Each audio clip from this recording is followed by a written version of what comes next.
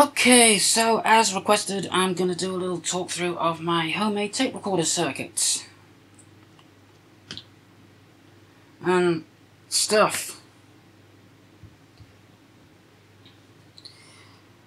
So before I explain what each part of the circuit is, I just want to go over a couple of other little things here. So, these three switches, there's one here, and one here. These are all linked, so all three of them will either be in the play position or the record position. And also, the two 12-volt supplies, there's one here and one here, they're both the same supply. And also, all the grounds are the same as well.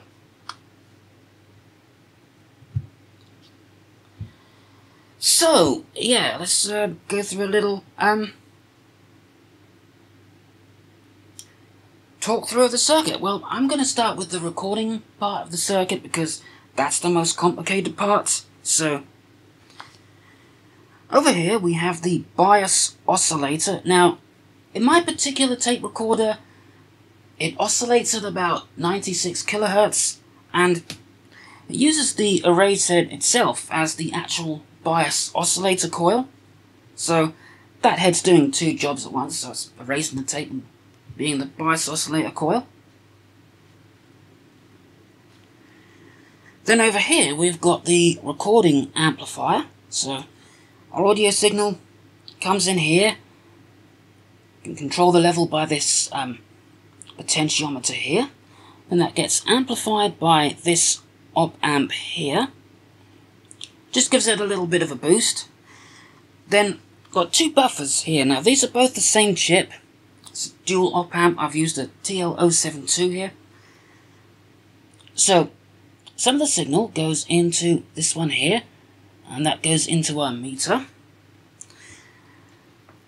And the rest of the signal goes into this one, and then into this capacitor to take out all the DC, because we only want AC at this point. And this thing here is the bias trap. Now what that does is it stops the high frequency from the bias getting up into the amplifier section, and that's tuned to the same frequency that the bias is oscillating at. So these are the particular values I use to get 96 kilohertz. Your different if you build the circuit, you might get a different frequency, so we'll just play around with that until you get the right thing. One thing I found though is that you might be able to just not use this anyway, because I did a little experiment and I just shorted across the bias trap, and it didn't really affect the recording quality in any way, so yeah, might not even need to put that in. Now you might be asking about equalization, because, you know, recording onto a tape heads are more sensitive to low frequencies than they are to high frequencies. Well, that's because they're inductive devices. So what I've done is I've just put a 10k resistor between the recording amp and the head, and that seems to work relatively well enough. It defeats all the inductive nature of the head, so we get a nice flat recording onto the tape. Well, I hope that's explained that. I'm not very good at explaining things or talking. Speaking is pretty hard for me, but yeah. Just go over the playback circuit now. So you can see we've got the switches already in the play position. So I've got another op amp here. This is another TL072. So this side here actually amplifies the head, and got here the capacitors and resistors to set the gain and the equalization.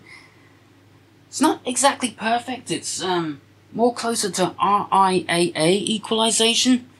I haven't really been able to find the right values to get the right kind of equalization, but that works close enough.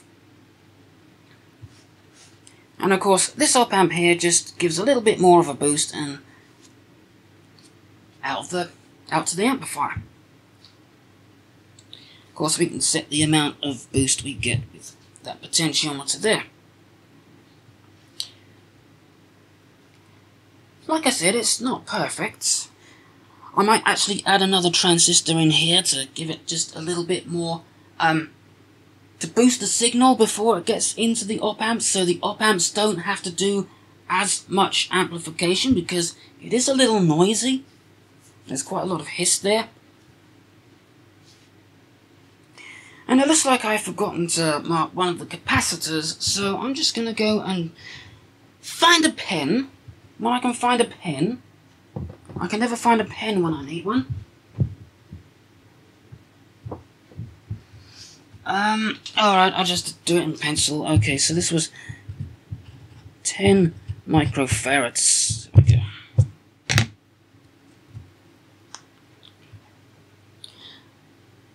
Also, the other thing I want to talk about is the op amps, the way I've got them biased. So, they're set up as non-inverting amplifiers. So, what I've actually done here is, on the positive input, or non-inverting input rather, I've got one 100k resistor going to the positive, and another 100k resistor going to the negative. And on the feedback, instead of connecting this resistor directly to ground, I've put a little capacitor there, because we only want to amplify the AC, we don't want to amplify DC. And I've done the same here as well.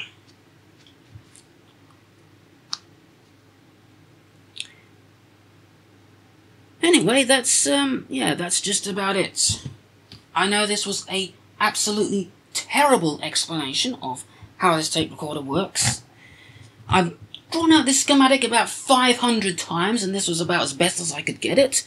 And as you can see, it still made mistakes. I had to draw it out again and paste the two drawings together. My train of thought is going now, so yeah, I'm just gonna bugger off now. I've waffled on for over 7 minutes, so yeah.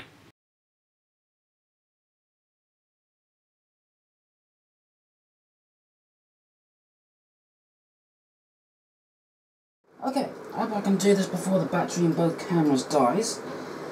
But let's measure the bias voltage and the erase voltage.